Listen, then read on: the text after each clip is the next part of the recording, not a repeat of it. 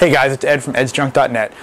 This video today is going to be a little different than my normal videos. I'm hoping to kind of start a series of kind of in-shop, everyday, kind of like what I do. I won't necessarily post these every day, but just different little projects that I do during the days that I might not necessarily make videos of, and kind of show you guys step by step how I do things, what a day in the Ed shop is like, and that's what these vlogs are going to kind of be like. I hope to do these on a regular basis for you guys to enjoy. Today, just to make vlogging a little easier, because I don't like the idea of having to move cameras around to get different shots. It kind of, to me, it feels like it's going to slow me down. So I want to use a microphone boom stand that you normally see it can move around, and attach a camera to it so I can move it around my bench and easily get shots and talk into it without having to do too much work. I just grab the camera and move it. So that's going to be today's video, so check it out.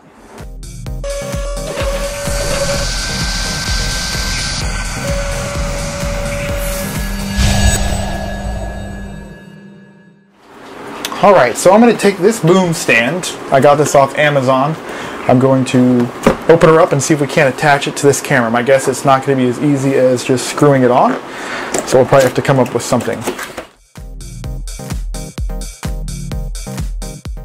Alright, pretty simple. Moves around the bench quite a bit, kind of the way I was expecting. Obviously, this camera mount isn't going to fit right on this boom. I believe these are 1/4 inch by 20 threads on cameras. That's the normal thread size. This is not. So we're going to have to come up with some type of adapter to put it on there. But then that's not going to give us the full range of motion. But it looks like there's an adapter where you put the microphone at that actually threads onto here. Let's thread that on.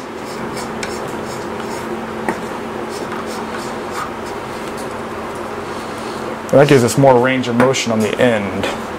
So I want to try to get the camera to mount on this piece. Let's pull this off here.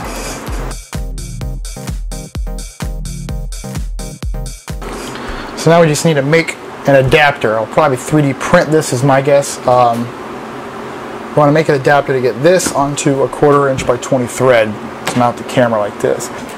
Alright, so now I'm going to design a part. I'm going to basically use Autodesk Inventor. You can do the same thing in like 123D as well. Very similar basic tools, but I'm very familiar with Inventor. We're just going to make a bracket that's going to slide into this groove, 2 bolts up into it, which I'm going to go get out of my drawer here. And these 2 bolts are going to slide up in here, like so, if you can see it. Again, my video work will be better once I get this project made, so I can maneuver the camera a little bit better. It's a little harder when it's all by yourself here. They're going to bolt up into a bracket like that, and then slide this 1/4 inch by 20 bolt will then slide into it, and then into the camera. You'll understand more while I draw it into the computer, and luckily I got a screen recorder here so you can kind of see how I go about doing this. So let's give it a start.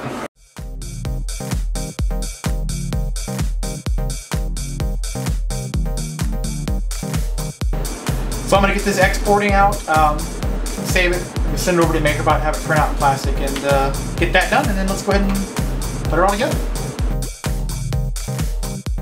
Alright, now while that's printing that part, I want to look at another problem or issue I do have with this.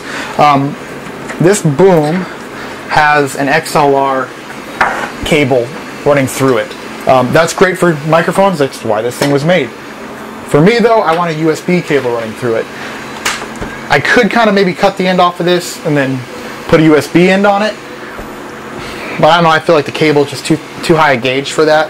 So what I'm going to do is cut this cable off, get rid of it, I don't need XLR, and then I'm going to run this long micro USB cable through this just like this was. So I'm going to give it a shot. Not too sure how I'm going to do this yet. Let me get some tools.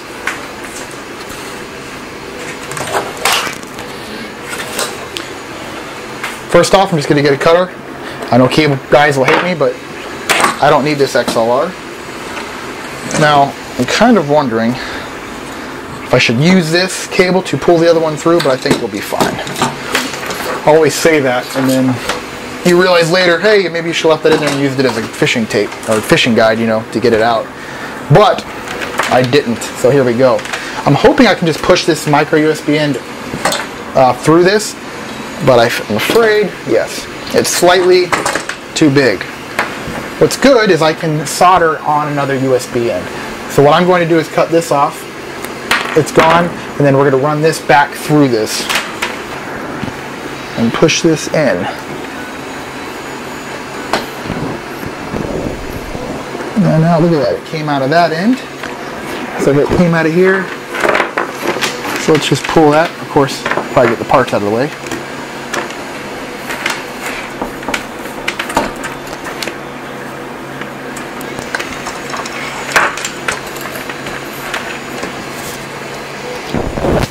That in, and then we'll continue to go through this like so. And then out of this end. I'm sorry guys, the video's a little blurry. Like I said, it'll be much better once this project is done, because this is exactly what the project is for. Better camera angles. Alright. Now that I've got the cable to run through this, it's time to add the other USB end back onto this. I cut this one short because I'm not going to reuse this end. I luckily have a few male USB solder, something that, so basically we can easily solder these to that. Let me grab one, I'll show you guys. Alright, so now we're going to solder this in. I'm going to go ahead and use these automatic wire strippers. These things are fantastic for stripping wire. I'm going to take just a little bit off this so I can get down to the actual wires of the USB. You've got red, black, green, and white on USB cables. I really only need the red and black. That's what sends the 5 volts down the line for charging. That's all I'm really going to use this USB cable for. Alrighty. So there's that. See if we can get in here and focus. There it is, soldered up to the USB. Hopefully I got it in the right orientation. I believe I do.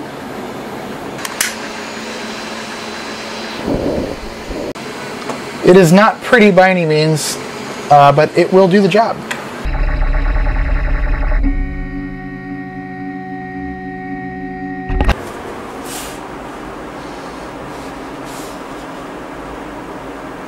So as you can see, it slides in quite nicely.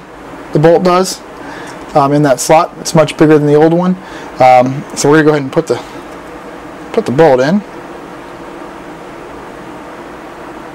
Let's get this. Be real tight fitting, but once you get it in there we go. As you can see, and we'll just push that all the way in. The holes down there, this slides in, and the holes will line up, as you can see there.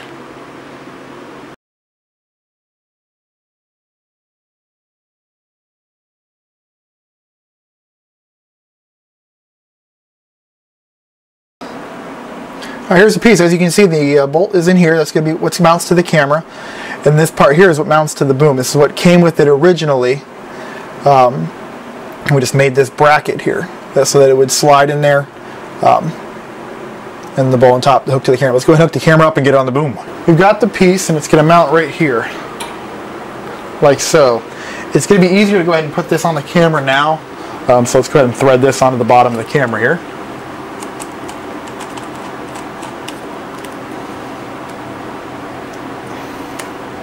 A nice tight fit. Okay. That is how I want it.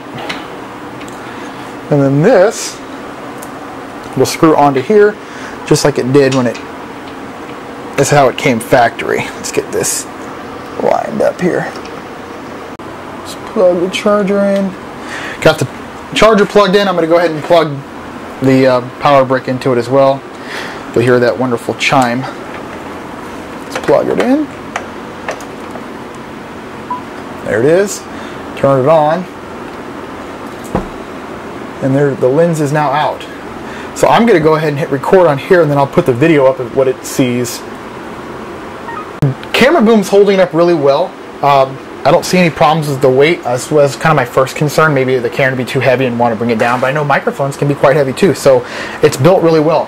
What's great about this is I can kind of put the camera wherever I see fit for what I'm, you know, filming at the time. Like, oh, I want to maybe come down here and bring it down like this. You know, you can place it exactly how I want to. So let's say I'm working on something here. Oh, this is good here. Now I'm like, oh, let's come over here and look at what's going on this side. Now I can say, oh, now I'm clipping a wire over here. Bring it up. Maybe I want to, you know, maybe a shot down of the whole thing. And now I have a shot down. And it holds it up really well. It's pretty stable. Obviously, you know, it's good to move a little bit. When you're positioning it, I wouldn't exactly use this for like smooth, like camera jib shots. But for placing a camera quickly, for what you're trying to do and work on the bench, I think this is a great option. Maybe it exists out there, I don't know. But yeah, here it is. Well guys, that's my first video blog on my channel. I'm going to be doing more of these hopefully. Just seeing how things go around the shop. I want to try to put each project that I do through the day on my channel for you guys. I can't guarantee I'll do every single one, but these just little projects that I would not normally do videos on, I'm going to kind of do these unrehearsed, you know, videos for you guys. This one came out really well. I'm quite pleased with how stable the camera is. It's pretty neat. It's going to hopefully do a lot more for my channel here soon. As you can see, like I'm showing video here.